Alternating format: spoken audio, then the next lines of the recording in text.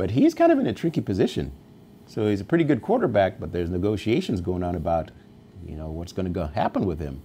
Is he going to get paid a bunch of money, or are they going to part ways? And there's a backup quarterback. If a backup quarterback, who's kind of a similar quarterback to him, comes in and plays well, that's not a good thing for Baker.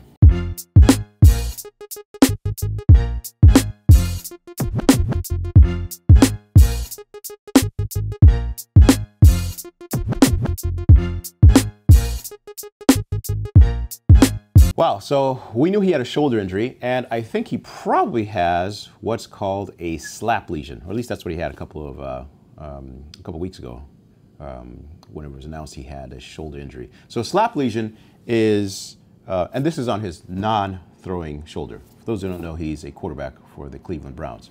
So his non-throwing shoulder, his left shoulder, has this injury. Slap lesion is a term that refers to an injury that occurs to the labrum, right? So the shoulder is a ball and socket, right? So there's the glenoid, which is the socket, and the humeral head that fits inside it. That's the ball part. Around the glenoid is the labrum, which is kind of cartilage that deepens that socket, makes it much more stable. Okay, this is the humeral head. There's a tendon called the biceps tendon, and one of the tendons of the biceps attaches to that labrum. Okay, with a slap lesion, what happens is that superior part of the labrum, and that's why it's called a slap lesion, superior labral anterior to posterior tear, that starts to peel back. Okay, so it can get a tear, or it can get to the point where it completely tears off, and you can actually see the biceps attachment. It looks like a little bucket handle almost. I actually have one of these, and these things usually will heal on their own. Actually, I shouldn't say that. These things can be operated on younger patients. In patients who are middle-aged, like me, these things are either just left unoperative. They can sometimes debride them, or they'll oftentimes just cut the biceps tendon. It's called the biceps tenodesis. Let it run free so that the pain is gone. You don't lose that much strength in your biceps, and I'm not playing NFL quarterback anyway. But that's not what happened with me. Mine healed, okay? But it hurt like heck for a long time, to the point that I had to take ibuprofen before I did surgeries because this shoulder hurt.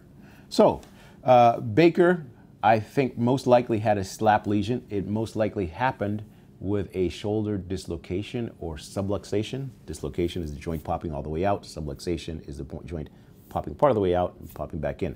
That's what happened to me. I subluxed, came and popped back in. I remember exactly when it happened.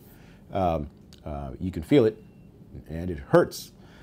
So he still was able to play, and as you see in this this video here, unfortunately, when he was tackled by J.J. Watts, he landed on that left shoulder, completed whatever tear was there, and you can see that's why he's writhing around in pain. J.J. Watts, I got to say, that guy is a good dude. You saw how he ran over right away to see if he was doing okay. And I don't know, anybody who's played sports, you can appreciate other people getting hurt because you've been hurt before, and you don't want to see that happen to anybody. So good of him to go over and see if Baker was doing okay. Sounds like Baker is going to continue to play. Remember, it's his non-throwing arm, but he's kind of in a tricky position. So he's a pretty good quarterback, but there's negotiations going on about, what's going to happen with him. Is he going to get paid a bunch of money, or are they going to part ways? And there's a backup quarterback. If a backup quarterback, who's kind of a similar quarterback to him, comes in and plays well, that's not a good thing for Baker. So there's some incentive for him to come back and play. That being said, these athletes, and especially NFL athletes, I believe that they're playing through pain almost their entire careers. So it's quite reasonable that this is not going to affect him at all.